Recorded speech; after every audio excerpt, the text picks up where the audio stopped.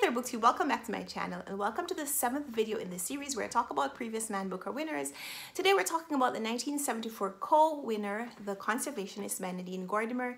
In 1974, this book shared the prize with Holiday by Stanley Middleton, which I'll talk about in my next video. But today, Nadine Gordimer's epic saga, The Conservationist, is set in South Africa. This is during the period of apartheid, so we have at its center a white businessman named Mering who has an administrative job, but he's decided to purchase a 400-acre farm in South Africa.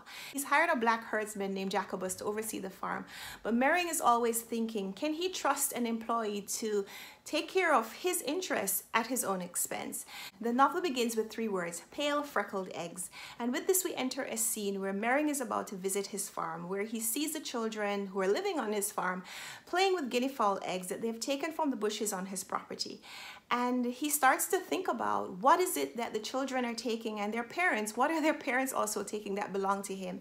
And so while he wants to chastise the children, he berates his employee Jacobus, thinking about all the things that he has responsibility over and what he can't control. But within all of this, he also finds himself having responsibility over a situation that he certainly does not want to be responsible for, because a black Bantu man has been killed and his body dumped on the farm, and Mering is finding that he also has to take control and take ownership of a situation when the police don't want to help and the black workers are refusing to acknowledge any part that they might have had in this event. So Mering, even though he's the person who has put out the money for this farm, he's finding that, number one, things don't want to be subdued to his control, but also that even while he thinks that he can establish control and ownership over the land, that the land refuses to be controlled.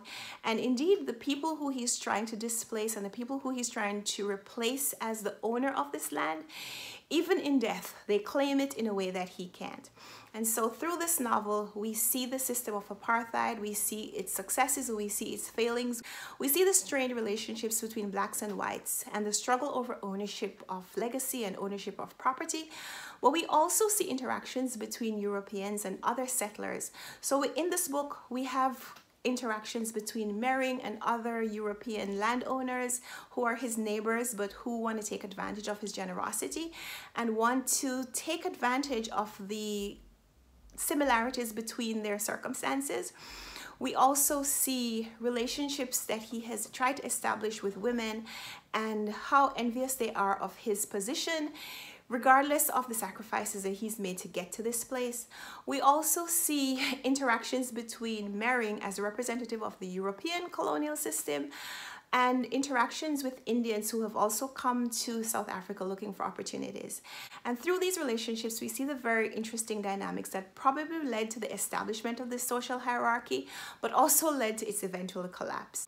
The story felt like a very important one to read, and Mering as a representative of the failing colonial system and the people in his life and their refusal to submit to his control. However, while this felt like a very eye-opening read and a very important one to digest, it was very difficult to get through as a story. It's 267 pages where most of it is rendered in stream of consciousness narrative, where we exist purely in the mind of Mering. We get very sparse dialogue, very sparse interactions between him and the people around him.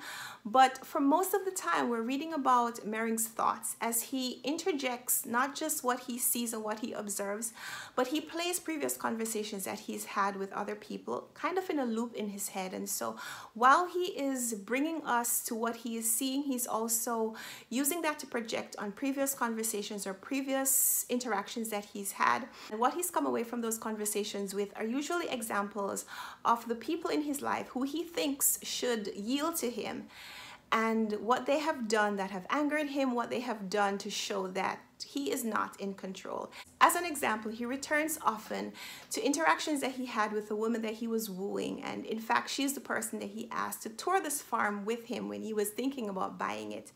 But her response, instead of being happy for him and happy about the opportunity that he had to own this land, she kept saying to him what she would do if she had the money to purchase the farm, kind of showing that she was envious of his position, but also showing that what he seemed to do and what his plans weren't good enough, and that really angered Mering.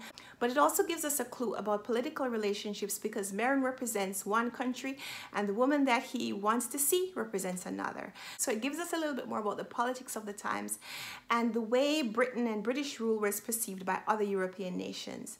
Mering also frequently returns to conversations that he's had with his ex-wife and his son, because his son as a teenager refuses to follow in his father's footsteps and indeed criticizes his father and the system that has provided for him and allowed him to have the education that has brought him to the place where he can now criticize. And so it's very interesting the way the colonial system failed, because it wasn't just an attack from the outside, but through Mering's life, through his experience, we also see how the system failed internally. And this, as an example, as an allegory, as a symbol of the politics of the time, was a very interesting read, but it was very difficult to navigate because the book isn't published with traditional formatting. And so even with conversation is introduced by these hyphens, but we're also not really told who the speakers are. We kind of have to intuit that based on the conversation. So sometimes for me, it felt like I had to repeatedly read a passage to try to understand what was going on, because in the middle of a conversation that you thought was happening between two people, again, Mering would return to a previous conversation and his takeaways from that conversation and how it was informing what was going on in front of him. So as a read, it was difficult to get through, but it was so worth it. And so in the end, I gave this a strong 4-star rating. This is a book that I read last year, or at least I tried to. I don't feel like I got much of what the story was when I read it last year, which is why I was very excited to return to it this year. And I feel like this is a book that I want to revisit, just not right now, not right now. We're gonna get through all the other Booker Prize winners before I start revisiting them again. The Conservationist by Nadine Gordimer. This was my introduction to this author, and I look forward to reading more from her. Let me know in the comments down below if you've read other books by this author and what you would suggest that I read next. This is a Penguin publication, and so at the back of the book, there is a list of other books that Nadine Gordimer published, and I just don't know where to go from here. So if you have a recommendation, I'd love to hear that from you as well. Give me a thumbs up if you like this video, subscribe if you want to see more. I'll link the playlist down below where you can watch other videos in this series.